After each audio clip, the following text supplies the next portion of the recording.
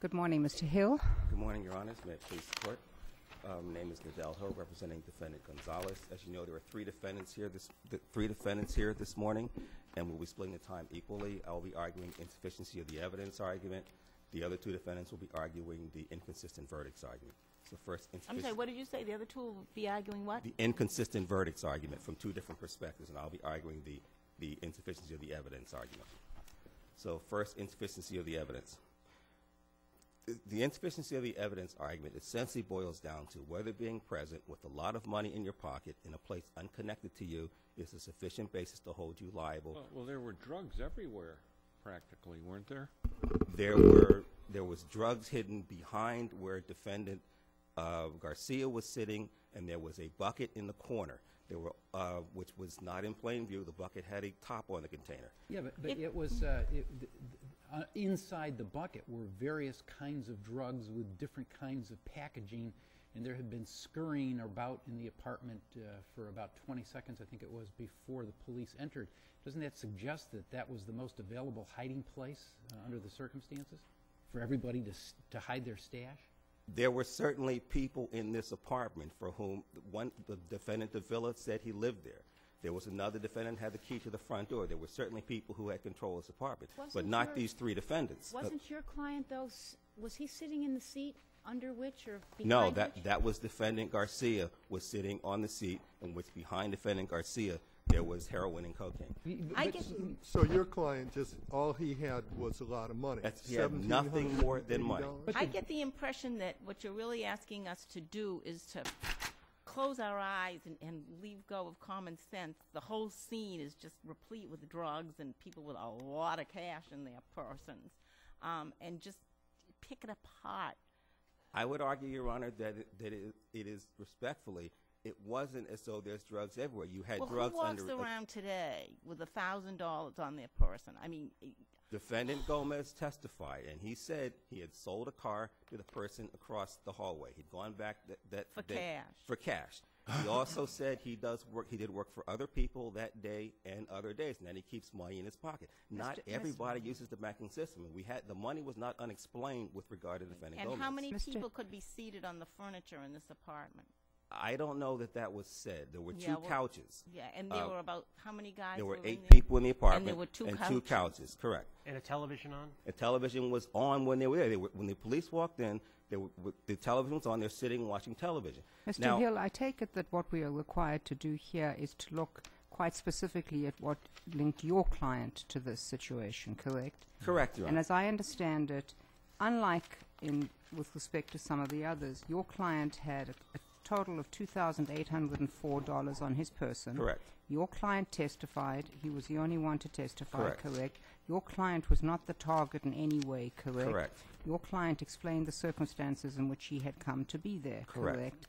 So that it may be that your client may be in a somewhat different set of circumstances than, for example, somebody who's found with a key in his pocket, which opens one of the lockers in the door. Correct. Am I correct that your client had also not been observed coming to and from this apartment in the past? That is correct, Your Honor. There was no connection what between was my the length of time of the undercover, the buys and the so on, for how many weeks or months? This went on for approximately 2 weeks. My client was never seen. I would also add that if you look at footnote 7 on page 8 of the Commonwealth's brief, the Commonwealth says that there was a controlled buy that occurred just before the apartment was raided. However, if you look at pages 157 to 158, volume 1 of the trial transcript, Officer Goodrow was pushed on this point, and he conceded that the final control buy occurred within 3 or 4 hours of the apartment being raided.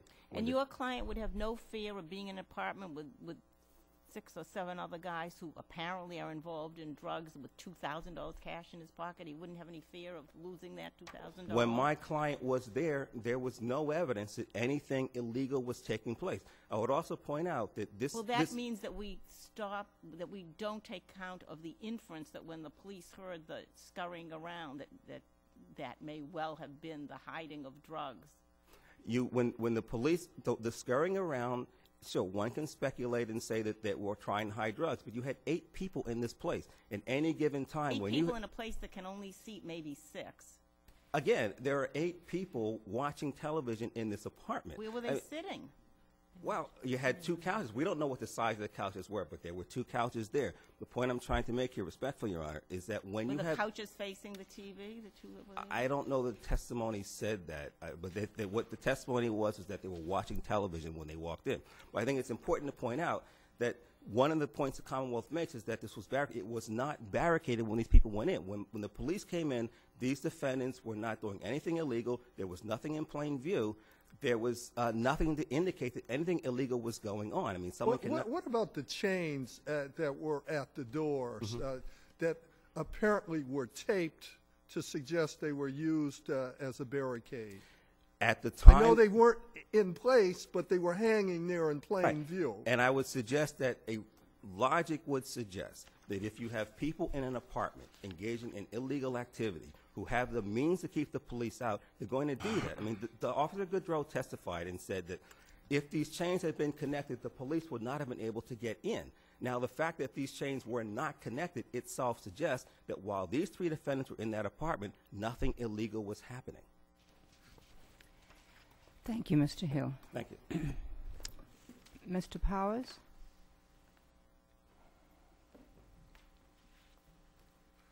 Good morning, Your Honors. Dennis Powers representing Mr. Gonzalez.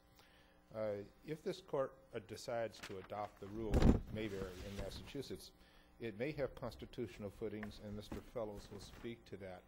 However, the court does not need to go that far in order to adopt the rule. But maybe in Mabry and Harris, that was assuming there were inconsistent verdicts in those cases. That those cases assume inconsistent verdicts.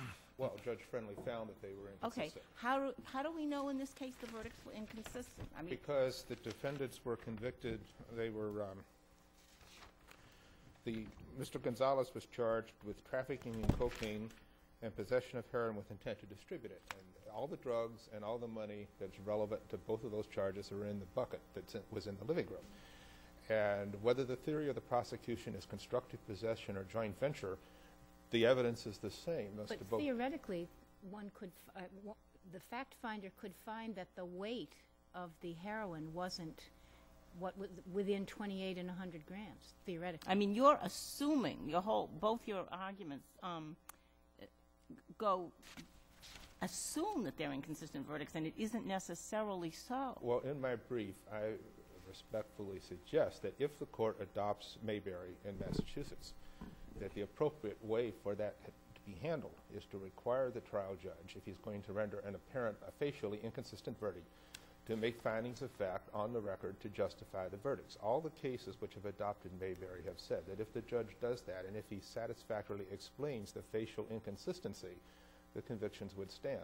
The problem is here, we don't know what Judge Velez's thought process was, because he retired to deliberate for a fairly lengthy period of time, and he came out on the bench and he announced his verdict as to all 7 defendants. Mr. Powers, assuming that we were to agree with you, would it make sense to send this back to the judge and ask him whether, in fact, the verdicts were inconsistent? Well, why do we have to have a new trial? As I say in my brief, at pages 17 to 21, on the facts of Mr. Gonzalez's case, personally, I don't believe so. However, if the court... Personally, you don't believe what? I think that there's no facts, there were no differentiating facts between one charge or the other put in evidence by... Well, let's assume that you accept Mr. Justice Botsford's hypothesis that the judge could have found that there was insufficient heroin. Then under my analysis, as adapted in my brief, the court should remand to Judge Velez and instruct him to make findings of fact as to explain his apparently inconsistent verdicts, and the court may or may not choose to offer directions as to what he should do if he can't, what would happen if he can't do that satisfactorily. If we find ultimately that they're inconsistent, the remedy is a new trial, right? It's not double jeopardy to try him again on the whichever one he was convicted of, possession of heroin, I think it was. I don't think that it would be double jeopardy on that count, just as any other case where you reversed the verdict. But I think in this case there won't be any new facts come out at the trial, so I'm not sure that ordering a new trial in this particular case of Mr. Gonzalez would make sense. I mean, well, if the evidence is sufficient, if we find the evidence is sufficient on both theories to, you know, justify the charges, and and we say, but the verdicts were inconsistent, wouldn't we retry him on the one on which he was found guilty? I think that would depend on whether Judge Velas could articulate a reason for the facial inconsistency in his verdicts. And if he couldn't, then what? If he couldn't, I think on the facts of this case that the conviction should be set aside. Why? When there's sufficient evidence. Well, I take it you would say because Well, I would say there isn't underneath the trafficking acquittal is a finding that there wasn't constructive possession. That's what you would say if he couldn't explain it, that there was a finding of no constructive possession or no joint venture, and that would also there'd be a sort of collateral estoppel issue, maybe. That would be my position. I mean, there were no differentiating. I mean, drugs and money are fungible commodities. They were all in the same bucket in the center of the room, or off in the corner, wherever they were. There was no testimony put in by the Commonwealth by which a fact finder could attribute the money to one drug or the other. Mr. Powers, forgive me. Assuming that the trial judge had followed the suggestion that was adopted in Mayberry, in other words, had given an explanation, correct? Yes. And let's assume that the trial judge had decided to acquit on one indictment and to convict on the second, okay? And let's assume that we decided that the judge should not have acquitted on the first, okay? What does that do with the conviction? I think that's the import of Justice Glaney's question. In other words, if there was sufficient evidence, right, to convict on which indictment? For trafficking? Heroin. No. Trafficking. For trafficking. No, the other one. And we concluded that the judge was incorrect to have acquitted. Nevertheless, the judge has acquitted. That doesn't mean that we have to acquit on the other one, for which there is sufficient evidence, correct? Well, the judge has already, as fact finder, has already found that on the one there's insufficient evidence, insufficient proof beyond a reasonable doubt because he entered a verdict. That's what you are assuming.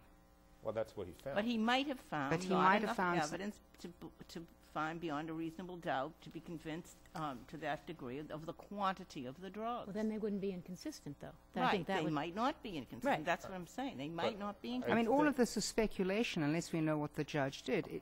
I mean, I don't have to recite to you what the difference is between why we let juries do this, but we don't let judges do this, because we sometimes think that juries can split the baby, and that's our system. We don't have judges splitting the baby. I think it would be extraordinary for this court to allow any of these defendants to be retried on a indictment for which the finder of fact found them not guilty. I mean, the judge has made a finding of fact. I'm trying not to jump 5 steps ahead. Isn't the only appropriate remedy here to send it back and to have the trial judge make the appropriate findings? Well, that's my submission, yes. Unless, as I also submit, that the facts are so clear that the court believes that no possible explanation could be offered to justify the facial I'm just looking at your... okay. In my reply brief, Your Honor, I spell out the procedure I would follow, and I suggest a decision from the New York Supreme Court, which is a trial court, but where the sitting justice did exactly the approach that I'm recommending today. Right. Thank you, Mr. Powers. Mr. Fellows, good morning. May it please the Court, my name is Michael Fellows. I represent Jonathan Maldonado. Before I get into what I see as a constitutional issue here, I'd like to address briefly the sufficiency of the evidence with Maldonado. I think it's very important to point out that, as with Mr. Gomez, the only thing that he has found on him is cash. There's no evidence that he was ever seen by any police officer prior to their No, it wasn't just entry. cash. It was $1,700 in cash. I understand that, Your Honor, and there are people who carry around large amounts of cash. And one of the cases I cite in my brief, I don't At recall their it right peril. now. there's a defendant who found running away with a beeper. Now, beepers are associated with drug use, and the court said that that wasn't sufficient. Oh, there's a difference between a beeper that everybody, just virtually everyone has today, or many, many people, and $1,700 in cash. There again, there's no evidence to show that he's ever been in this apartment before, that he's been in this apartment for anything more than a few minutes. The barriers are down, suggesting that there are visitors who are not part of this operation Doesn't the evidence suggest that there's nothing that goes on in that apartment except for drug activity, drug sales? Is it sparsely furnished? Well, those are mostly conclusory statements made by the police. The evidence actually shows there's a table and a kitchen table and chairs in the kitchen. There are 2 couches and perhaps a chair and a television in the living room. There's a bed and a dresser in one of the bedrooms. There's no evidence at all about what's in the other bedroom. Is this sparsely furnished? I think that's an equivocal statement. The police certainly conclusively say that over and over again, it's sparsely furnished, but I'm not sure the evidence actually shows that. You have 8 guys sitting around watching TV. The fact They couldn't have been sitting because there isn't enough room unless they're sitting on the floor for 8 people to be sitting in the apartment. 2 couches and maybe a chair, and we assume they're decent-sized guys. Well, respectfully, Your Honor, we have no idea how big these couches are. There was no evidence about that at all. And and that may just, again, show that these guys were just coming in for a few minutes. I mean, they knew each other, some of them apparently. So, and whether they know of a drug operation going on or not, the evidence has to tie them to the drug operation to either be joint ventures willing to aid and help, and to know that at least to know that these drugs are here. The drugs are in the corner in a bucket. The police say they don't see it until they go and find it.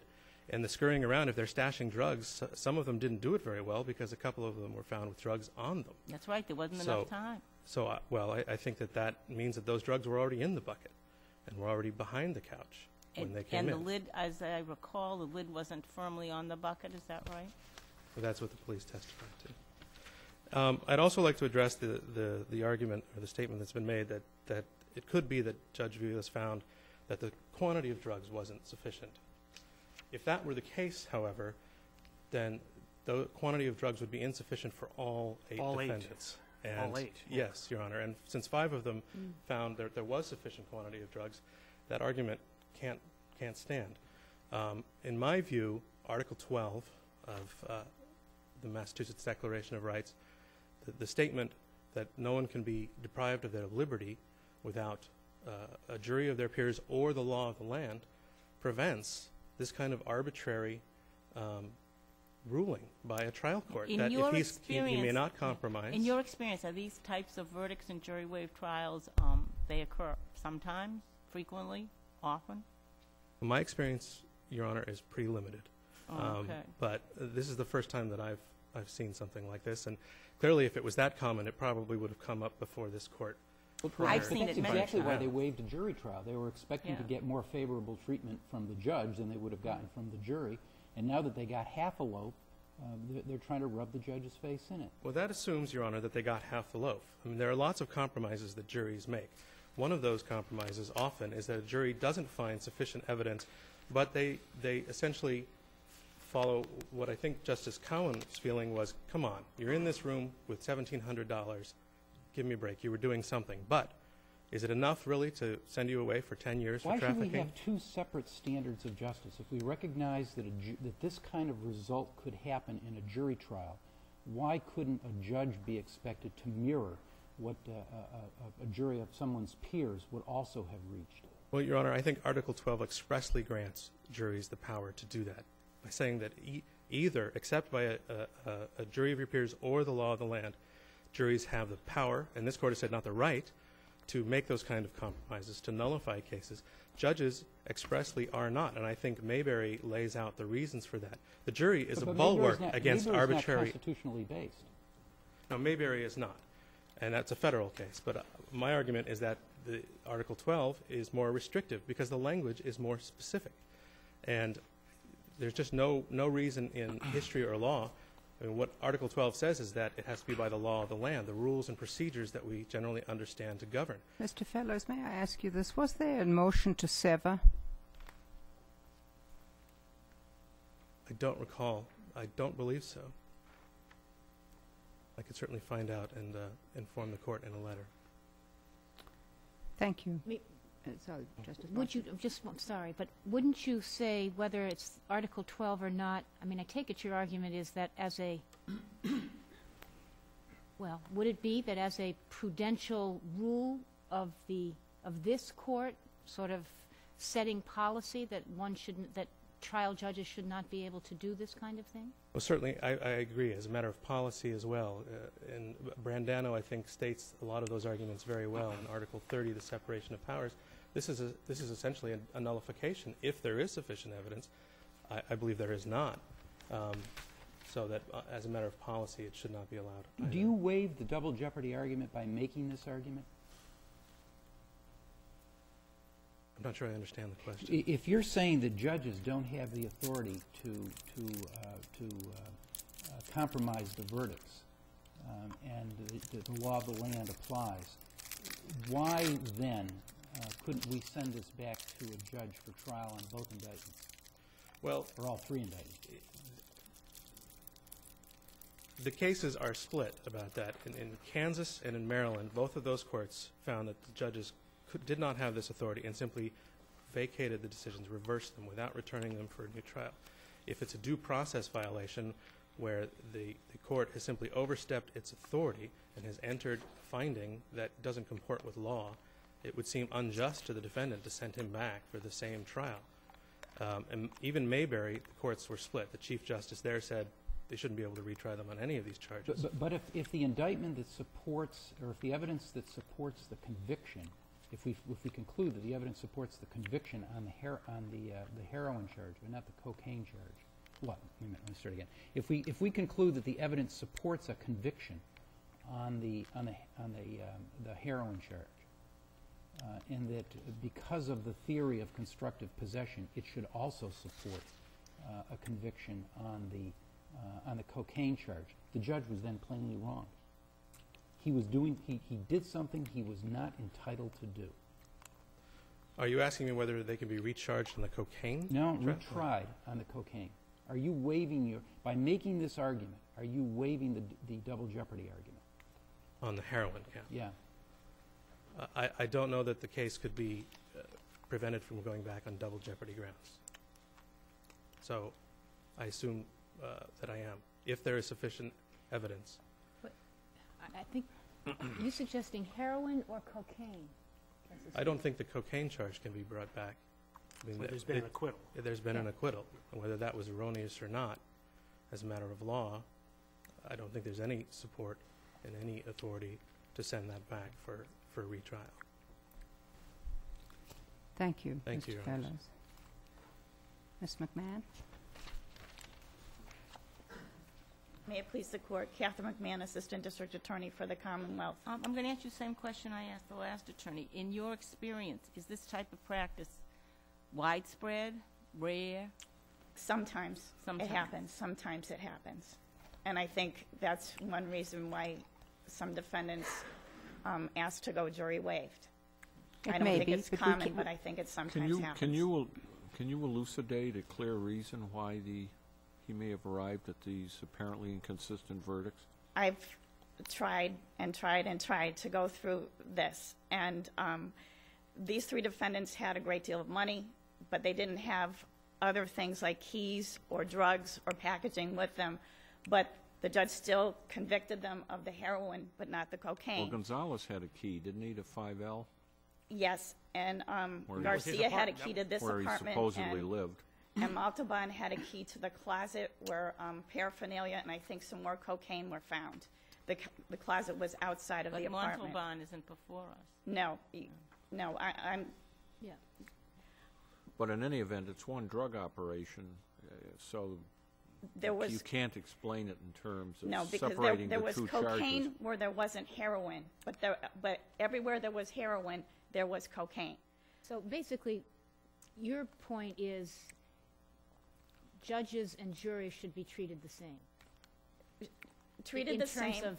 In terms of you can't look behind what they did. No, they were acquitted of the trafficking in cocaine. The Commonwealth's position is that for all 8 defendants, not just the 3 here, the Commonwealth's proof was sufficient under Lattimore to prove them guilty of everything beyond a reasonable doubt. Really, the judge disagreed. He acquitted these 3 of the trafficking in cocaine, fine. But there was sufficient evidence that they possessed the heroin with the intent to distribute or that they were joint venturers in it. And that part should stand. I mean, when you look at the evidence, I mean, what you got here on sufficiency is a drug festival going on. There's drugs of different packaging amounts, crack, and I think powder cocaine. Ms. McMahon, it would be helpful to me if one reason why defendants might want to go before a judge rather than a jury is because the judge will be able to parse out of 8 people what the evidence is with respect to each. Right. So, for example, with respect to Defendant Gomez, the evidence that you've just recited about the different packaging and the so on and so forth, what linked that to Gomez? They were, all 8 of them were in the living room. That's correct. All the drugs, except for what was in the closet, was in the living room. The packaging material was in like a tile to the drop ceiling between the living room and the hall to the kitchen. Could Gomez have seen it? Gomez had $2,400 in No, I one understand pocket that. and $204 in another pocket. I understand that. He was in there in the sparsely furnished apartment that had barricades, but they weren't affixed at the time. There was scurrying just before the police went in. I understand. Let's assume, just assume, Okay. that you have an apartment that has a bed, a dresser, kitchen table, chairs, couch, 2 couches, a television set, and that certainly the person in whose name it is rented, who was there, I can't remember if he was or wasn't, and maybe some other people, were in fact engaged in dealing drugs. Let's assume that a defendant like Gomez happened to come along, may have known that they were dealing drugs but wasn't himself a drug dealer, may not have known that they were dealing drugs, right? He's in the wrong time, wrong place at the wrong time. With $1,700 in his pocket. I mean, isn't Well, I somebody think gonna be Gomez had wary of $2,604, and I He's think gonna it be- was in denominations that matched up with the different things were packaged from $10, I If think, you up to just use common $65. It sense added and up. you're walking around with that amount of money, why would you go in an apartment with so many people where any one or all of them could take what is an awful lot of cash? But does that equate to money plus presence equals a conviction? It's money, That's your position. Can I isn't just it? money plus presence, the scurrying, the stuff being behind the No, couch.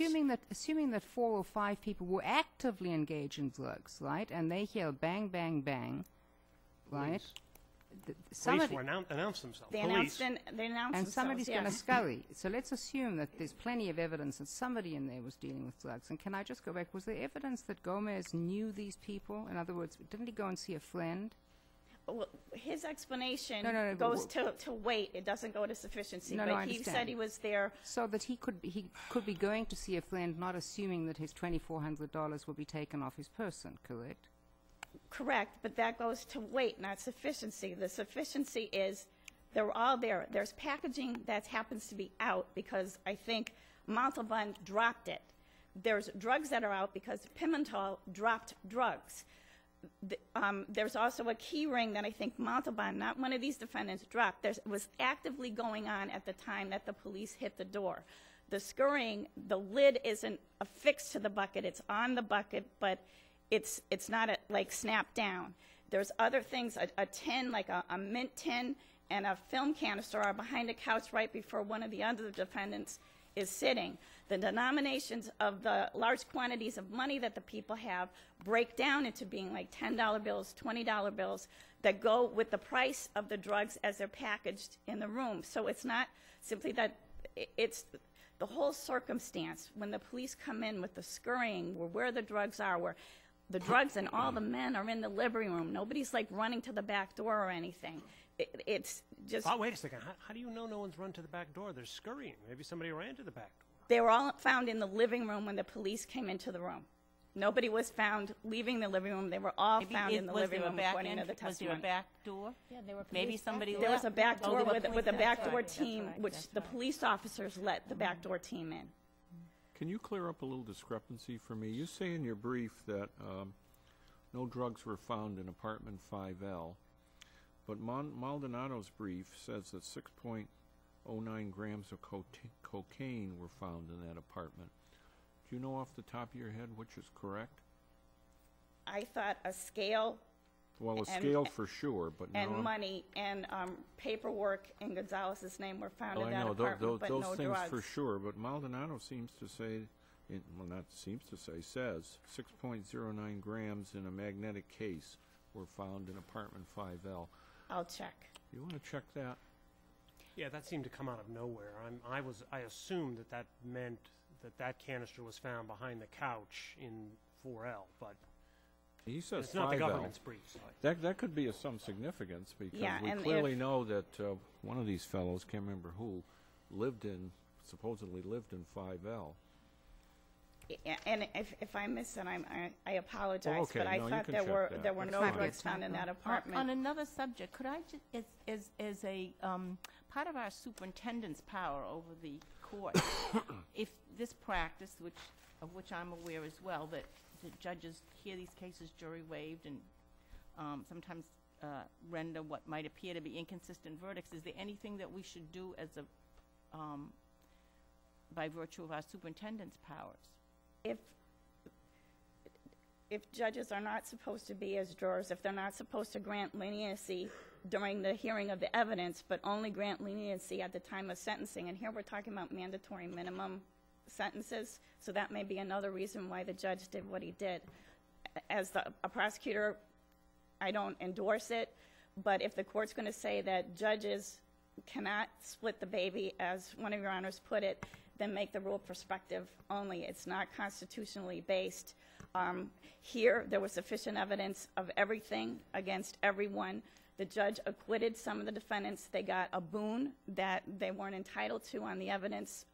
Acquitted them on On the trafficking and cocaine. Yeah. No, I just wondered if there were some other defendants who'd been acquitted that I And missed. if the court looks at the sentencing that was given to the 5 defendants who were given everything, the way the judge structured it, the school zone violation ran concurrent with something, so he even shortened up that. It's a legal sentence, but I think the way he packaged the sentencing for those who were convicted of all 3 charges demonstrates that he was trying to be as lenient as possible well, with the other this way to look at evidence. this is exactly the opposite way, and that's to suggest that the judge was reacting, as we have heard others say, gosh, they had all that money, but there was really nothing connecting to the apartment, these 3. So I find them guilty of something. They're clearly guilty of something, but the others clearly were directly linked to the drug operation there. So I'm going to proceed that way. But if the evidence was sufficient, legally sufficient,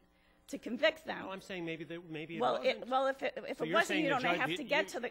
If the evidence isn't sufficient legally, then you don't have to get to the question about can judges be like juries and render inconsistent verdicts. If the evidence isn't sufficient, and I'm saying it is sufficient, I understand then you just answer the first question. Ms. McMahon, let me ask you this.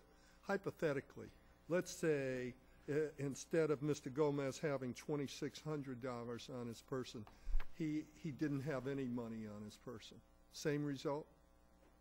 I think based on the circumstances here of how the police came Presence. upon the scene, The scurrying? the scurrying, presence? where the drugs were, that everybody was in the room where Same the drugs result? were, I say the same result in this case. Not in every case, but in this case. But the scurrying is very confusing to me because you've got 8 people in there, and if we assume at least 5 of them directly linked to the apartment and the drugs that were there, you can assume that they might be scurrying around. But does that mean everybody was scurrying around and everybody that happened to be in the apartment watching television was somehow now implicated because of the scurrying? It's not just the scurrying. It's all the Scurrying plus having money in their pocket. That's it. And Pimentel had the drugs out because he dropped them. Montalban had packaging materials in his hand because he dropped it.